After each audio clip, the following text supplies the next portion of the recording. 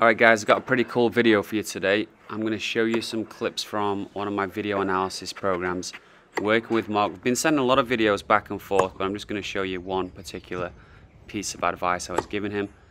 Also, I asked Slavi to give his thoughts on Mark's forehand. We kind of give the same advice, but we just come at it from slightly different angles. I think you're going to really enjoy what Slavi has to say, so make sure you watch all the video and let me know what you think. Cheers.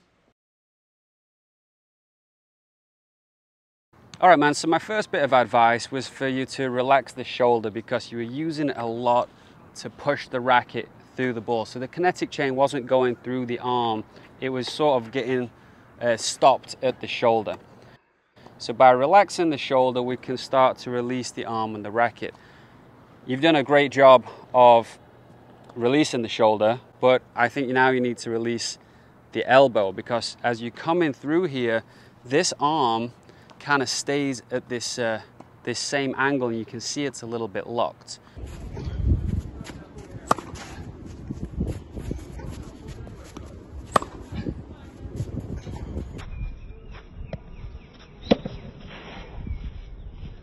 So you need to be able to release the elbow just like you were able to release the shoulder. So as you come in through here, I can see that this elbow is in the same position as it was on contact, pretty much all the way through the follow through. And I really want to see it relax and release and rotate. So see if you can, sometimes it doesn't sound very specific and people say, well, how do I do that? But this game's all about being able to feel your body and feel these different sensations. So this, I can feel my shoulders being tense and I can relax. If it's a cold day outside, I'm all tense. I say, okay, let's relax. All right, you can do that without anyone telling you the technique to do it, and that's all we got to sometimes do on the tennis court, is see if we can talk to our body and relax different joints. You did a great job of relaxing the shoulder. It's not getting involved as much.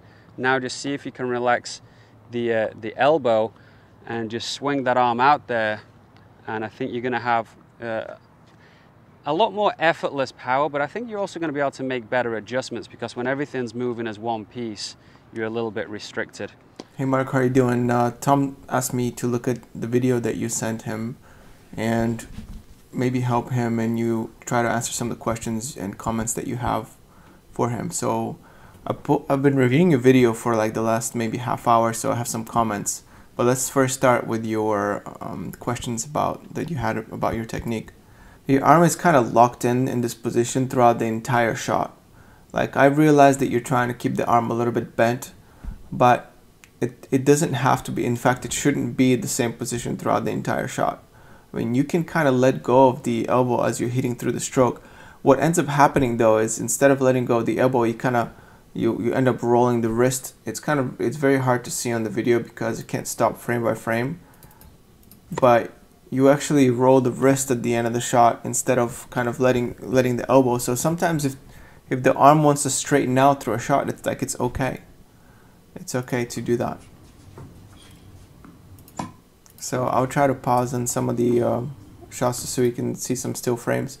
You see how your elbow here is at the exact same position as it was in the beginning of the shot, and now you're going to use this hand. You're going to use this hand motion, which shouldn't really be there, in order to bring the racket around your body, where you should be using this rotation here. Okay, you should be pronating the shoulder rather than the hand at the end.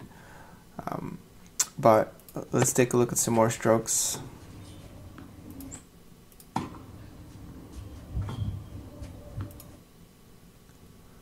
Alright, the same angle on the elbow here. So I haven't seen you straighten out the arm once. I'm not saying that you should hit with straight arm, but you could straighten out a little bit as a follow through. It's not so much that you should be aiming for a straight arm. You want to be letting go of that elbow lock. And in fact, that's the main reason why you're suffering from power loss, is because your muscles are fighting against each other, right? So even though if I tighten my arm, right, at this position, and my bicep is activated, the reason why it's not going like this is because the tricep and other muscles are keeping it in check. So although I'm working really hard, I'm not actually accomplishing anything, right? My arm is staying at the same movement. It's not doing this and it's not doing this, okay?